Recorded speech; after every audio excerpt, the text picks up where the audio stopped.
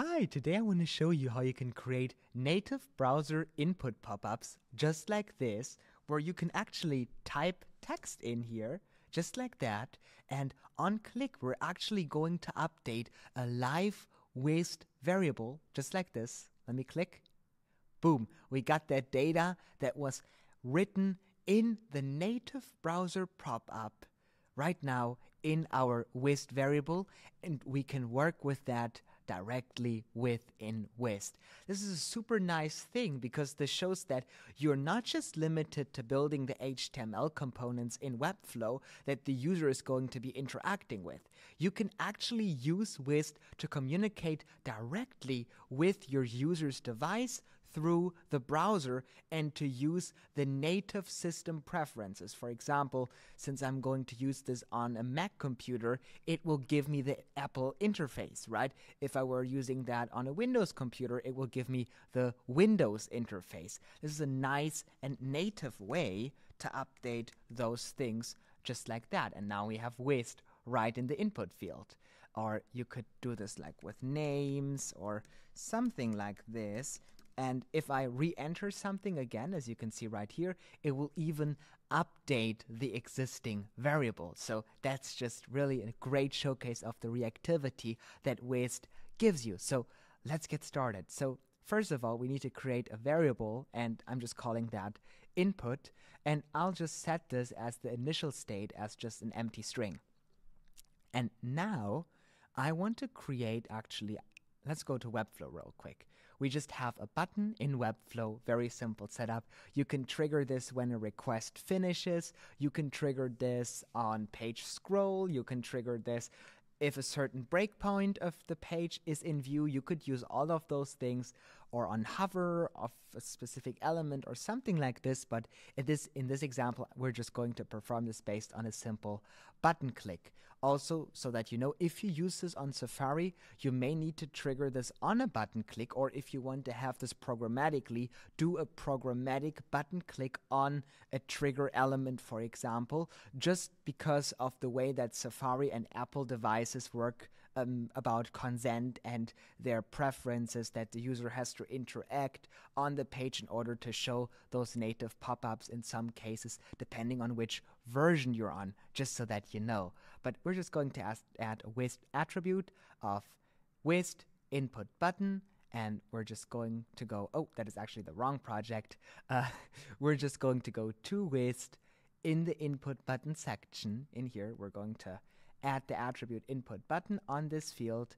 We're going to add the on event, click, and we're going to run a function. So first of all, we need to define in our v.input variable the prompt. The prompt is this thing is called a browser prompt. It is prompting you using the native browser features to add an input. This is called a browser prompt. So we need to have our Wized variable, and we're going to define the browser prompt function with following content. As you can see, it says, please enter something. If I were to add, please enter something, and let's say we're not going to do this dynamic, but if I were to do, please enter something Joe, it will say, please enter something Joe. So you could even, let's do FinSuite. Just like that. Now we got FinSuite in the variable. Wonderful. So you could even customize that using variables that text as well to have a customized message to the user if you want to. But we're just going to define this message when we configure the function that is configured within our Wized state variable. And then we want to do if input doesn't equal null, and if input isn't an empty string, we want to console log you entered v.input, just so that we have that in here as well. So that if we open the console, if we open the developer tools right now, let's go to the console and let's ignore all the errors that are going on here. Let's clear them out. And let's just resize this a bit. Just like that. Wonderful. Let's stretch it. Let's see how far we can go. Perfect.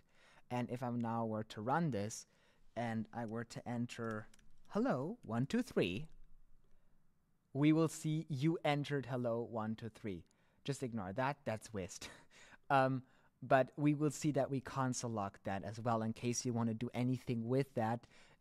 Here, right under the console log, you could work with v.input perfectly in running any request or doing any JavaScript manipulation with that if you want to. And then else, it will say no input provided.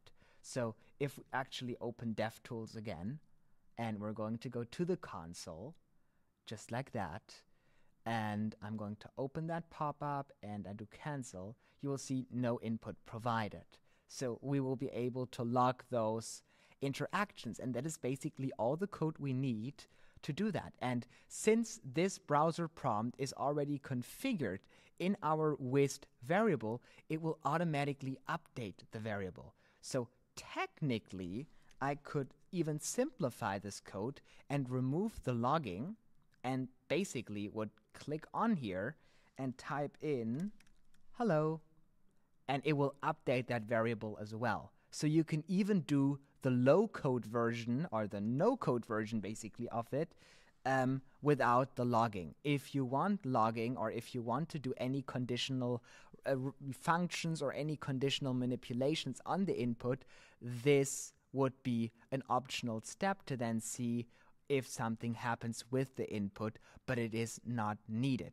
If you want to only have a simplified version, this one line is fully enough to capture the browser's, the user's input and to set it as the Wized state variable right here. And you can update that to 1, 2, 3, 4, 5, and wonderful, you got that in here. So yeah, now you know how to create dynamic user input pop-ups that use the native browser components. So thank you so much for watching. Thank you so much for all your time. Thank you so much for watching those videos and for your wonderful encouragement and your wonderful comments. This really means a lot to me. And thank you so much, and see you tomorrow.